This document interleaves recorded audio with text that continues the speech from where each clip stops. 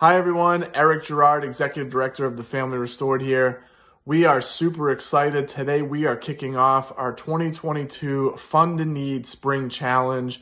It's another virtual fundraiser this year, and we are super grateful. We've had sponsors come forward and are willing to match up to $35,000 in donations from the public, which basically means that all of the donations that come in from this campaign will be doubled, right? They will be matched by a sponsor.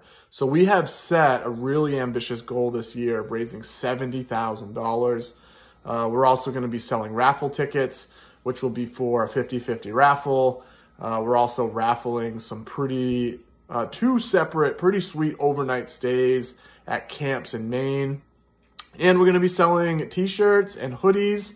Those will feature the winning design from our t-shirt design contest that we did earlier this month.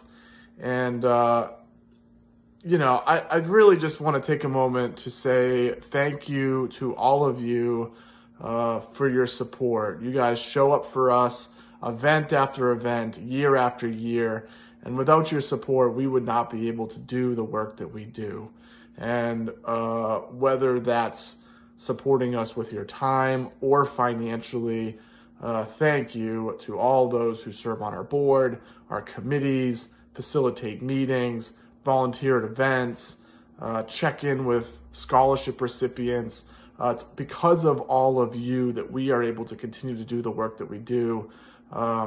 We have now scholarshiped over 650 people to treatment and sober living. We're hosting 10 weekly family support groups that, serve as many as 150 people on a weekly basis. We're doing family workshops. We're doing outreach. We're doing more educational sessions.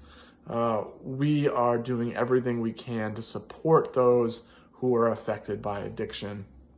And so yeah, we're excited. We're kicking this thing off. It's going to be running from today through to the end of the month. If you can, donate. If you can't, we understand. Please just help us spread the word. Buy some raffle tickets, buy a t-shirt. Again, we appreciate all the support.